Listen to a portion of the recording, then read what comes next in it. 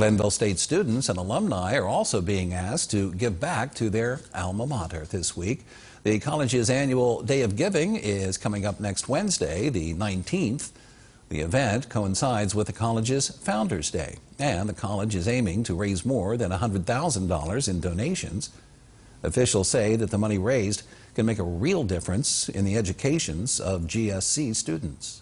The majority of our students are on some type of financial aid, so that really helps us reduce the cost of their attendance and also the debt that they have, if any, whenever they graduate from GSC.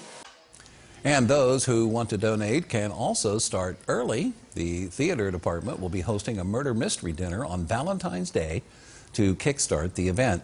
We'll have more information at WBOY.com.